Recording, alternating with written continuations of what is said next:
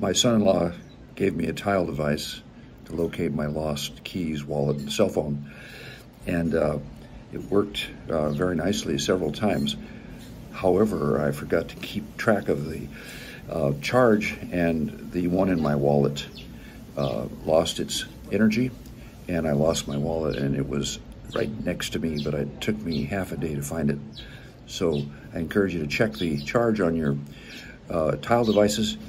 I have a new one for my wallet now, and I'm going to show you how to set it up.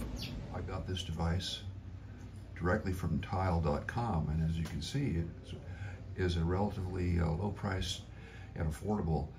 So I'd advise you, rather than go to Amazon, go directly to the company. Here's the device as it came from the company, and this is what it looks like.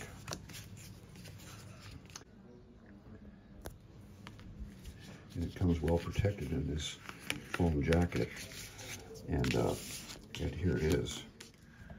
So I open up my iPhone, and I go to my Tile app. I open up my Tile app, and then I'm going to go down here, and it says activate tile. So I'm going to activate my tile. I've got my tile here adjacent to it. So I'm going to just press the tile button here, and I'm going to hit next.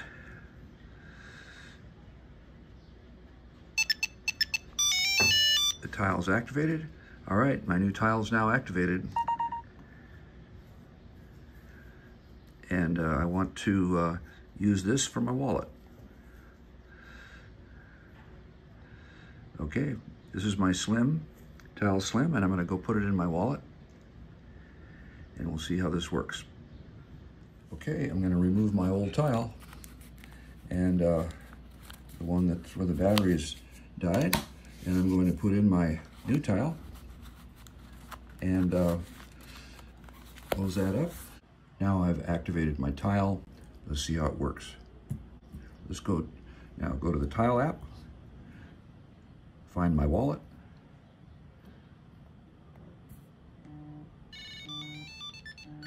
and it tells us it's very close, strong signal. There we go, so we're done. Be sure to check the charge on your other tile devices. I hope this was helpful. Be sure to subscribe to my YouTube channel, and when you do, press the bell next to the subscribe button to get my future videos. Thanks for watching.